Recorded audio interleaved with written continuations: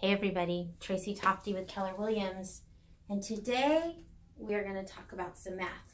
So first off, I wanted to dedicate this video to my elementary school math teacher, Mr. Rogers, and my middle school math teacher, Mr. Thomas, and to my dad, because all three of those men in my life know that I struggled with math from time to time, but I think I mastered this. So I want to talk about, I have 4 condos in Bakersfield that are going to be coming on the market.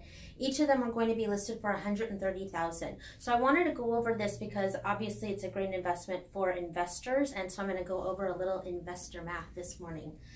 So if it's listed at $130,000 and you put 50% down, that is $65,000. $65,000 is 50% of the $130,000.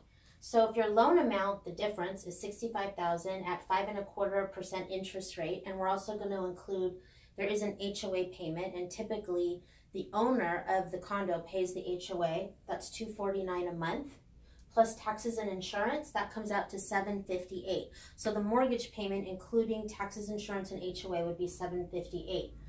So let's say you're collecting $1,200 a month in rent. Rent in Bakersfield is a lot cheaper than Santa Clarita and LA, just FYI. So that's not a mistake. Minus the $758, that's $442 positive cash flow.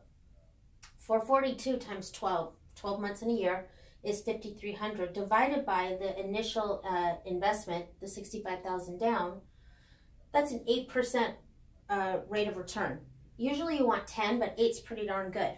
But there's a scenario where we have 10 over here. And it's actually putting less money down. $130,000, same sales price with 25% down. That's $32,500. So your loan amount is $97,500. Interest rate is 5.25. And just so you know, for an investor, the interest rate's a little bit higher than if it's owner occupied. HOA is $249 a month plus taxes and insurance. That comes out to $937. $1,200 rent minus $937 is $263 a month positive cash flow. $263 times 12 is $3156, divided by your initial investment, the $32,500, is a 10% rate of return.